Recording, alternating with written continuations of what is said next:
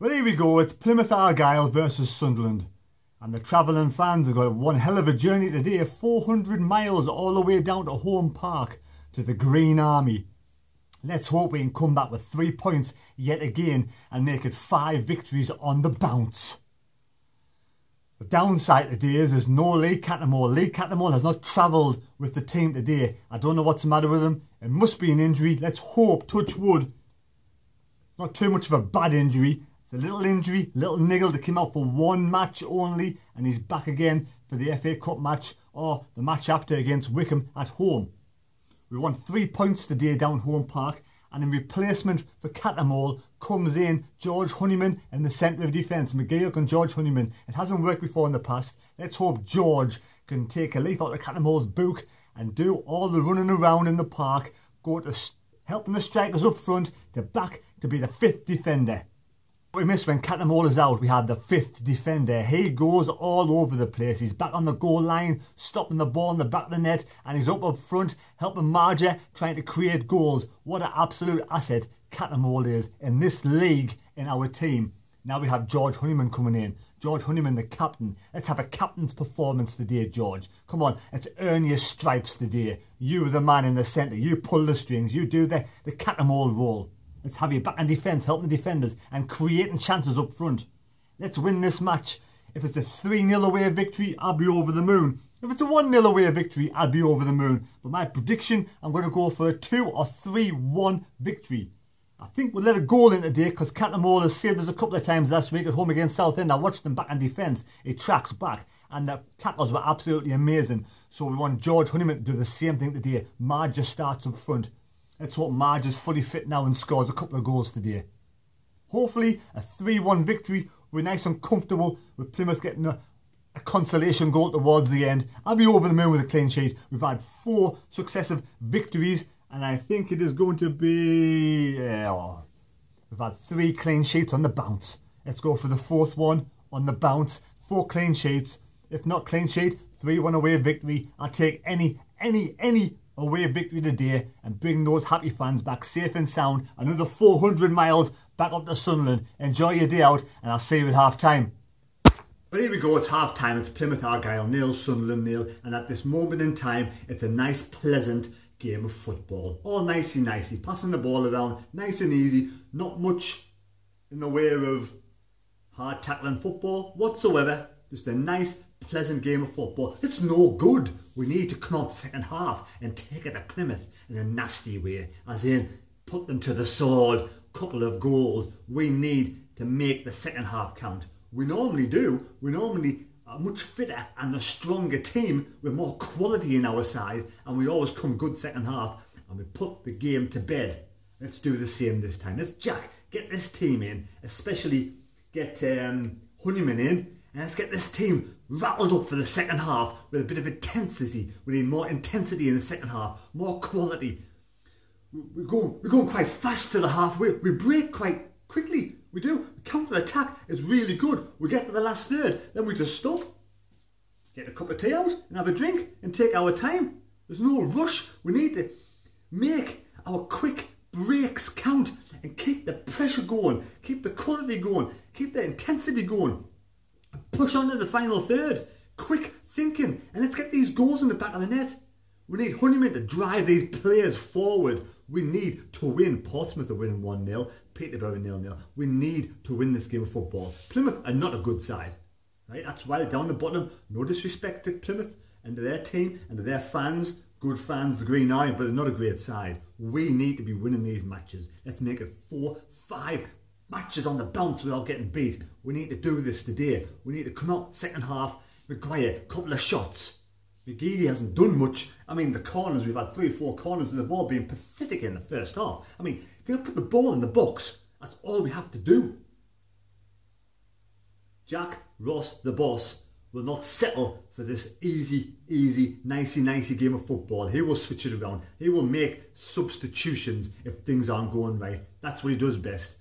He knows, he adapts straight away. He adapts to a game of football, and I'm confident he will have this team up and ready to go in second half, and we can beat Plymouth. It might not be 3-1, it might not be 2-1. I'm happy with a 1-0 or 2-0 win, but The main important thing is today that we do not lose this match. Let's make sure we score the first goal and take it to them, and I'll see you at full time.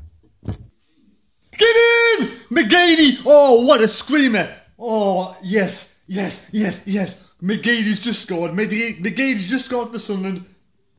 15 minutes or something inside the second half, yes? Oh, brilliant. 1-0 to Sunderland. Get in. We'll come on strong second half. Jack Ross has done the business at half time. He's told the players what he wants. And McGeady's got 2 goals in 2 games. Yes! I'm so happy. All they can hear is the Sunderland away fans, and the Sunderland away fans are going absolutely berserk. 3,000 plus away fans. Get in. I'm so happy for them. I really am. Yes. Jack Ross does the business again. He does what he gets paid to do. Sunderland were under the cosh. Plymouth were, oh, it was a kitchen sink time. Everything in the box. And McLaughlin, 2 fantastic saves. Then Jack Ross takes off Maguire, brings on 09 to shiver things up in the middle of the park.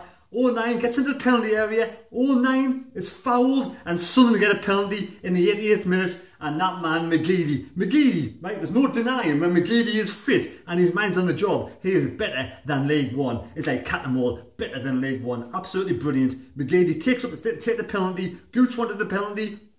McGeady wanted the penalty. I think Honeyman must have came in and sorted it out. Give it to McGeady. McGeady took the penalty and he scores. 2-0 to Sunderland. It looks like 3 points is coming back with the Sunderland fans tonight. Jack Ross and his team, well done. Another victory. Peterborough are getting beat 1-0 off Wickham. So Sunderland will be going second tonight. Get in! Fucking get in. Well, it's finished. Plymouth Argyle 0, Sunderland 2, and a McGeady brace. And 2 absolutely world-class saves from McLaughlin to keep Sunderland in the game when it was 1-0. And this drink goes out to all the players and the manager who did the business at half-time. Took them in at half-time, told them what he wanted, and they came out and they performed with the McGeady brace. Well done. Cheers to all the away fans. 3,000 plus away fans cheering all the way down 400, 800 mile round trip to Plymouth Home Park. What a brilliant day. 5 matches unbeaten. Another clean sheet. 4 clean sheets on the bounce. Baldwin, Flanagan, centre of defence. Absolute awesome today. Well done, lads. McGeady brace and McLaughlin. Fantastic saves. World class saves. If he was English, he would be second behind Pickford in the England squad because he's brilliant.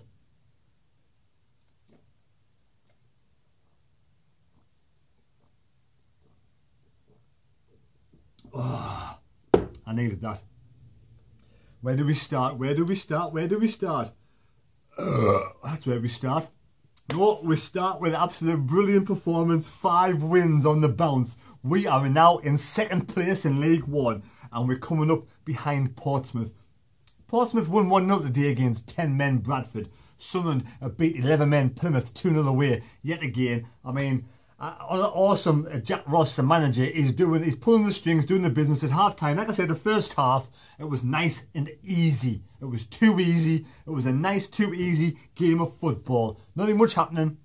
Second half comes out. McGeady with an absolute fantastic strike from outside the box to put the ball in the back of the net to make it 1-0 to Sunderland. And then Jack Ross brings on 09, who gets fouled in the penalty area.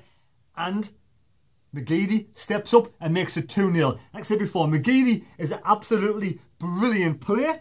When his mind's on the job and he puts the fucking effort in 100% for the lads, he is a great asset to this team. Absolutely brilliant. He's above League One standard when he puts his mind on the job. And today, his mind was on the job and he did a great job. A 2-goal brace. Absolutely brilliant. I'm pleased for McGeady.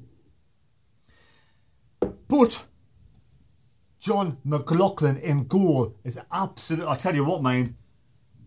I wasn't quite sure at the beginning of the season when we signed a Scottish goalkeeper, a Scottish goalkeeper. You know what Scottish goalkeepers are like when we signed Jon McLaughlin, and he's 30-year-old. He's not like a 22-year-old up-and-coming man, up-and-coming goalkeeper. He's 30-year-old. But oh, I tell you what, he's been absolutely awesome. Awesome lately. If the defenders don't do the job, he saves us. Absolutely brilliant. We have to give you 100% for Flanagan and Baldwin. Jack Ross has got the 2 centre-backs he wants in the middle of the park. Flanagan is no funny. Flanagan, touch wood, has stayed fit for a while now. He played a lot of pre-season. Like Jack Ross said, he played more pre-season than he wanted him to play, and he got injured. But he's come back now. I mean, he's 7 foot tall. He's an absolutely fantastic young defender. I'm over the moon for Flanagan, and Baldwin as well has been solid all season. Absolutely solid. They put their bodies on the line today. I mean, if you look at them, right? I watched at the South End last week. They're not like, you know, Michael Turner is a big fucking bloke, tall, strong, muscly. Flanagan and Baldwin are both thin. I mean, they're both physically fit, obviously, and they're good defenders, but they're not built like brick shithouses. But they do their fucking job, and they absolutely put their bodies on the line today. I bet they've got a few knocks today, and I hope they recover well for next week in the FA Cup tie. They might even rest them in the FA Cup, but I would play them personally because we're on a roll. Don't change your winning side unless Lee Cattermole's fit. Even so, if Lee Cattermole's not fit, put him on the bench, give him a rest, get him ready for the next match at home to Wickham, and play the team we played today in the FA Cup, and let's go on a cup run.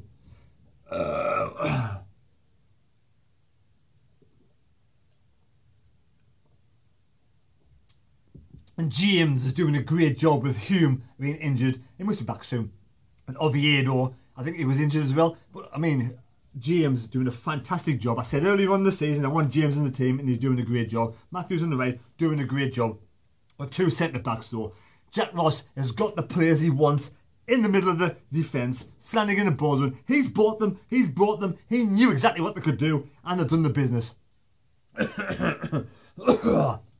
Second half performance was great. Plymouth took the kitchen sink at Sunderland in the second half. When we took the goal, McGeady scored, it was 1-0 up. They put everything in that box, and our central defenders and the keeper were magnificent. Absolutely magnificent. I can't believe how good McLaughlin is. He must be Scotland's #1 keeper. Come on. McLeish gets Scotland as get fucking McLaughlin is Scotland's #1 keeper, Alex McLeish. If you don't put fucking McLaughlin as your #1 keeper, you know fuck all.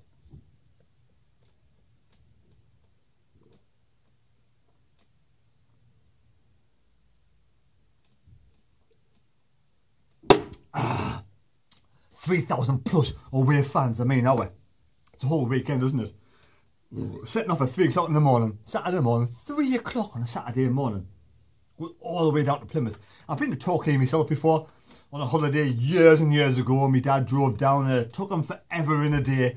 Set off at like, God knows, 5 o'clock on the night time. We didn't get there the next day.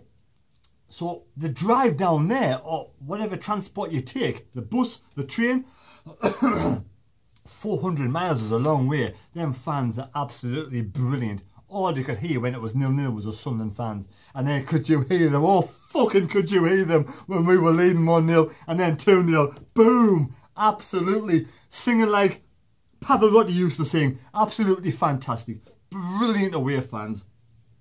I mean, I'm over the moon with a win today. 5 wins on the belt. 4 clean sheets. It's Jack Ross is fucking underestimated. He's one of the best managers now in the leagues. He is up and coming, fantastic manager. I'm so pleased for him. He gets on. He was at an interview today, during the week. He gets on so well with Stuart Donald. Stuart Donald, we have to give Stuart Donald loads of praise. He has got Jack Ross in, and him and Jack Ross get on really well. They get really well. They were talking until 8 o'clock one night during the week, just because they're really friendly. I mean, you want no pressure off the owner to the manager. No pressure. Let the manager do his job. Let the manager pick his team. Let the manager choose his own squad. And that's what Stuart Donald's done. I mean, well done, Stuart Donald. I take my hat off for you. Done the business. You got Jack Ross in, and Jack Ross has built his team. Oh, this is awesome, awesome. Second in the league now, and I really think that we can just kick on from here now. We can, second half of the season, we've got to take this league by storm, win this league. Man of the match. Man of the match, I mean, McGeady scores 2 goals. What else can you do? McLaughlin, 2 world-class saves. Baldwin and Flanagan in the central defence. I mean, I'm going to give it to McLaughlin because I think he's absolutely world-class. McLaughlin, my man of the match. Second, McGeady. Third, Baldwin, then Flanagan. Just brilliant. I mean, I'm pleased that Honeyman is captain and he's got his team on a winning run again. Win and run again? What am I talking about, man? Are you stupid? Win and run? We're 5 unbeaten, man. What are you talking about? Eh?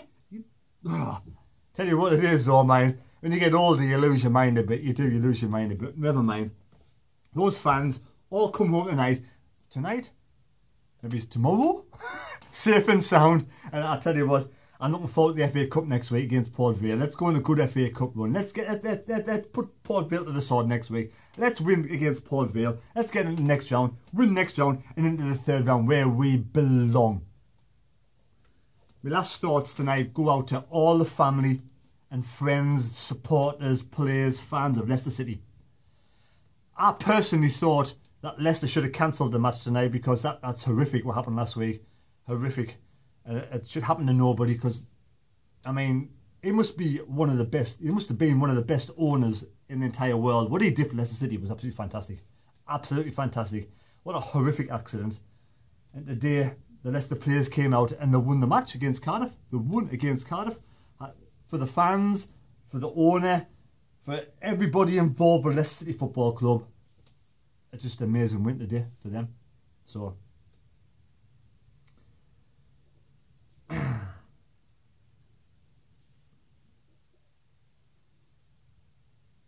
and before the match today against Plymouth, it was a 1 minute silence. You know, just for respect of the people who died in the helicopter crash, the five fantastic people who died in the helicopter crash, a 1 minute silence, and everyone did themselves justice. Great, was proud of them all. And that's it basically. So I'll catch you next week at the FA Cup match, and hopefully we can go through to the next round of the FA Cup. And just well done to the whole team today. What a great team performance. There's 11 players out there. Not all of them can be man of the match, but they've all did the job. They've done well. And Jack Ross, absolutely brilliant. And the 12th man fans, enjoy your safe journey home, and I'll catch us next time.